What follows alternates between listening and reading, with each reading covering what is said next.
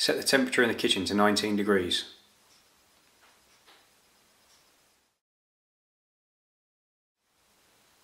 Nice.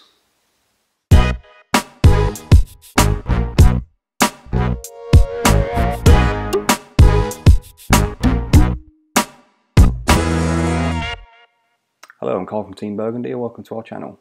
This time we're looking at the Starling Home Hub, which is advertised as a simple and user-friendly way to bring your Nest products into Apple's world of HomeKit and Siri. And today I'll be giving you our honest review after about 2 months worth of use. As usual here, we'll be looking at what you get in a box, then we'll take you through the physical installation, set up from a software point of view, and we'll finish up with some demonstrations of the integrations and our final thoughts. Now, I have always liked the idea of a smart home where it made sense, and I've been slowly adding devices over time since moving into our home about 3 years ago. The challenge has always been getting the best solution for each job and getting everything to work together in what is a very fragmented market. We've always liked the look and feel of the Nest products, so we're quite heavily invested in those now, and for better or worse, we live in Apple's walled garden, so everything needs to work and play nicely together. I had initially hoped that Nest would bring native integration with Apple, but when it was purchased by Google, that hope seemed even less likely. Now, if like us you've got some Nest products, then you know you can of course use the Nest app for iOS, and for the most part it does a great job. But for someone like me who's a bit of a perfectionist, it's always kind of bugged me that I can't control the majority of our home from the Home app.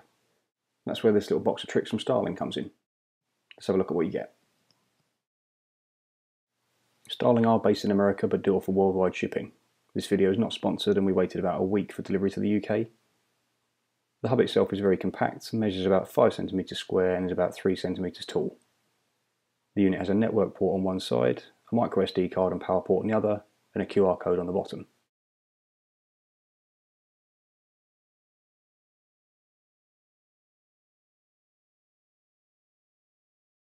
You get a quick start guide with the URL that you will need during setup later. A short USB-A to micro USB cable used to power the unit.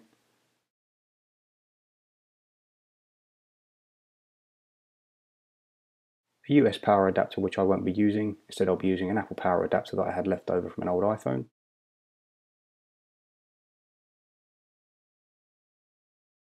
And lastly, a 1 meter network cable.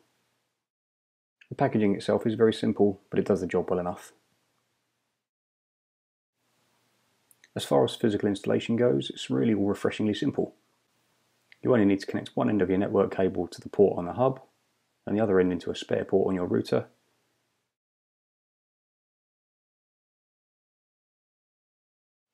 Next, simply connect the power cable, and if everything does what it should, you should see activity lights on the network port, and then you can move on to the setup.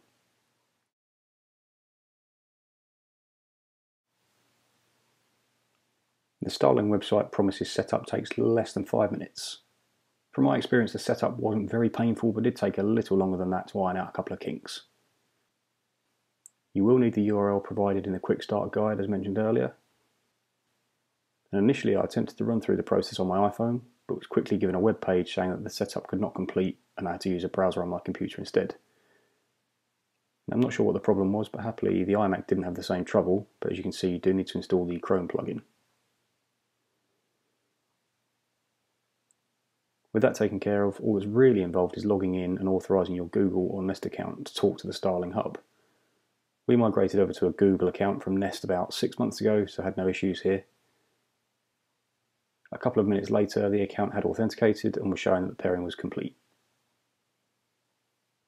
Now we will switch over to the iPhone in a second to complete the home side of things, but once everything is done, from the Starling web interface you can see an overview of what devices you have control over, their status, as well as some basic functions like a factory reset and some diagnostics tools.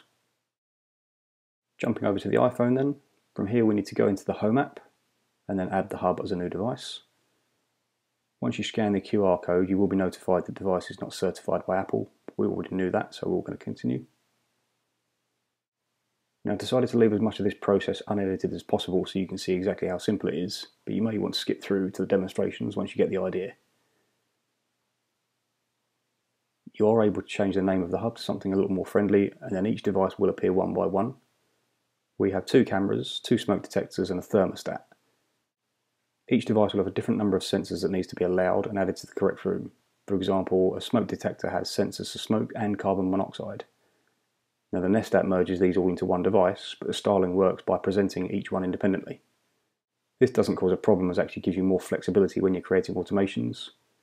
Just take your time to make sure you enable each sensor as you're prompted, and then add it to the correct room within your home setup. And so far I haven't needed to do anything else from the Starling web interface. It seems a really stable platform and maintains itself quite nicely, as I've noticed it's updated itself with new firmwares a couple of times since it's been installed. I did have one small issue with the two cameras after the initial run through, as both were showing me an error of no response, but this was easily fixed by force closing the Home app and then logging back into the Starling web interface using the browser on the computer. This kicked everything into life and has been working great ever since. Now from iOS you pretty much have full control over all your device's sensors.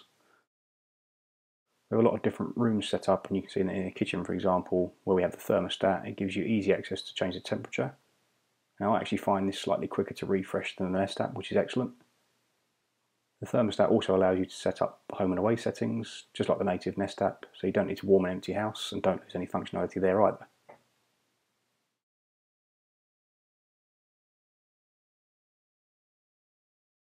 The Nest Smart Protect smoke detectors show up like this and give you push notifications if something were to happen.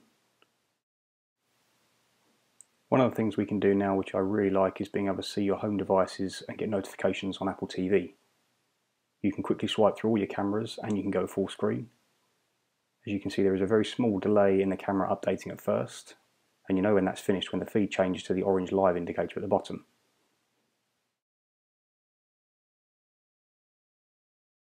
This feed is not yet live, and now it is.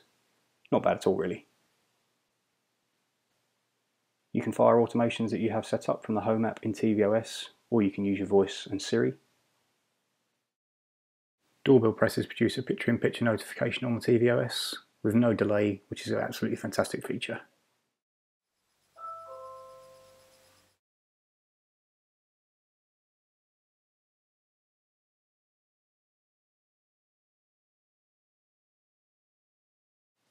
And it's a similar story on your watch. I'm still using a Series 3 Apple Watch, so it's not the fastest anymore. It does take a few moments to update the camera streams, but once they're on, you can check them out. Use the two-way audio on the Nest cameras to talk to people that you can see, and get notifications for things like doorbell presses and motion alerts. These notifications aren't quite as rich as the Nest notifications, so you won't get things like package detection alerts at the moment. Another thing to bear in mind is that you can't look back through historical events from the Home app. You'll still need to use the Nest app for those depending on your level of Nest Aware subscription. Please do let us know in the comments if you have any questions or would like to see a follow-up video in more detail showing any specific demonstrations. Final thoughts then. Yeah, I really think this is a fantastic purchase and has easily exceeded all my expectations. If you have the same mix of Apple and Nest products as we do, then it's an absolute no-brainer for the money. Build quality is excellent, setup and installation could not be easier, and it really allows us to get the most out of the investment in our other smart devices. We hope you liked this video. Please do like and subscribe if you did, as we're still growing and it helps a lot. And don't forget to check out our other videos. I'm Carl from Team Burgundy, and we'll see you next time.